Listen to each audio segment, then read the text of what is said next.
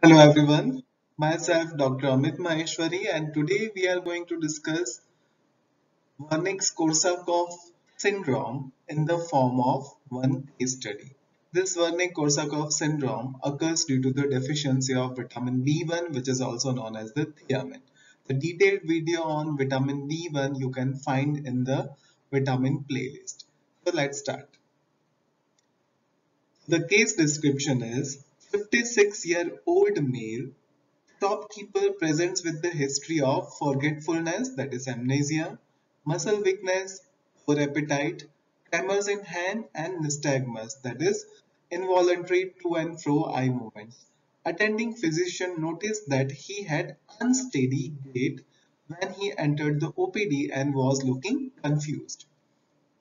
History revealed that he is known alcoholic for past 20 years, taking 1 to 2 liters of beer every day.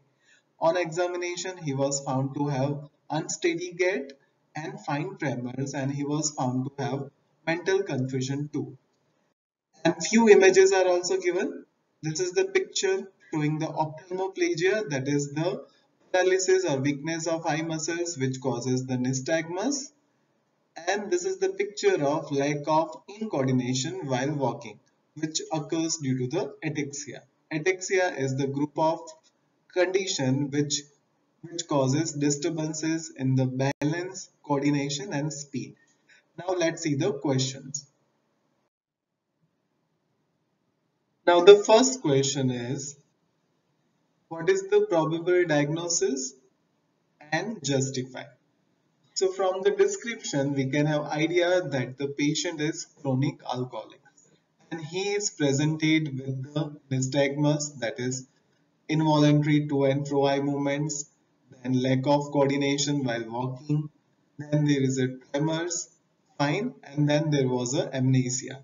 So from all this sign and symptoms, we can conclude that patient is having Wernicke Korsakoff psychosis. This Wernicke Korsakoff psychosis occurs due to the deficiency of vitamin B1, that is thiamine. Fine? And it occurs due to the moderate to severe deficiency of vitamin B1. And it is mainly seen in chronic alcoholics because there is a poor dietary intake as well as impaired absorption of nutrients from the gastrointestinal tract. And the mild deficiency of vitamin B1 presents with the loss of appetite, there is a fatigue, there is a irritability and peripheral neuropathy, and it is mostly seen in elderly patients with poor diet intake. Fine. Now we will see classical triad of Wernicke's disease. So the classical triad of Wernicke's disease you can remember by remembering one mnemonic, that is GOA, where G stands for global confusion, O stands for ophthalmoplegia which occurs due to the weakness or paralysis of eye muscles, and A stands for ataxia. So this is the classical triad of Wernicke's disease and it is seen only in one-third of patients presenting clinically. So that is the first question and its answer. Now the second question is, what is the difference between Wernicke's encephalopathy and Korsakoff psychosis? So this disease was described by two researchers independently in 19th century as Wernicke's encephalopathy and Korsakoff psychosis. And then finally it was named as Wernicke's Korsakoff syndrome. Fine.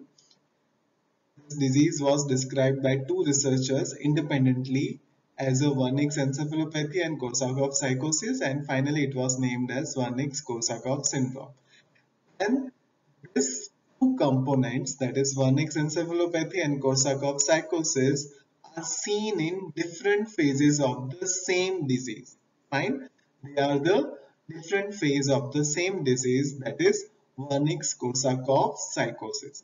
Fine. So first we will see Wernicke's encephalopathy and then we will see Korsakoff psychosis. So Wernicke's encephalopathy.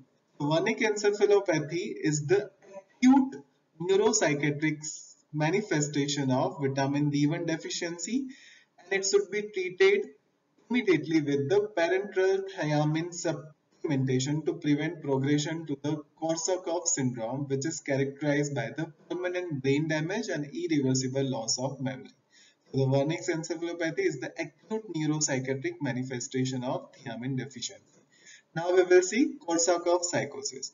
The Korsakoff psychosis is basically amnestic state where patients shows impairment of recent memory, though the past memory is intact. And one characteristic feature of this Korsakoff psychosis is the confabulation. Confabulation is the falsification of fact. So this confabulation is the important characteristic features where patient fills the memory gap by falsification which he believes to be true. So that is Korsakoff psychosis. So that is about Wernicke encephalopathy and Korsakoff psychosis, which are the different phase of the same disease, that is Wernicke Korsakoff psychosis. Fine. So this is the picture explaining the Wernicke-Korsakoff psychosis. There is a loss of muscle in coordination, abnormal eye movement, confusion, inability to form new memories. Recent memory is lost while the past memory is the intact. There is a double vision, hallucination, and the characteristic features of Korsakoff psychosis, that is confabulation, that is falsification of fact.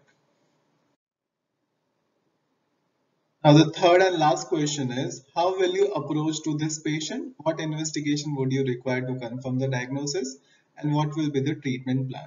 As this Wernicke-Korsakoff psychosis occurs due to the deficiency of vitamin B1, so first we have to check the plasma vitamin B1 level. Then transketolase is the enzyme which is dependent on the vitamin B1. So we can also check the RBC transketolase activity. It is generally reduced in case of vitamin B1 deficiency, and we can treat the patient with the help of vitamin B1 administration along with supportive therapy. And the dose of vitamin B1 will be 50 milligram per day thiamine intravenously along with 60 milligram twice a day orally. So this is the prescribed dose for the vitamin B1 fine in this particular patient. That is all about the case of Wernicke-Korsakoff psychosis. These are my references. Thank you for watching. Please like, share and subscribe Biochemistry Basics by Dr. Amit, and don't forget to press the bell icon so you can get all the notifications from it. Thank you.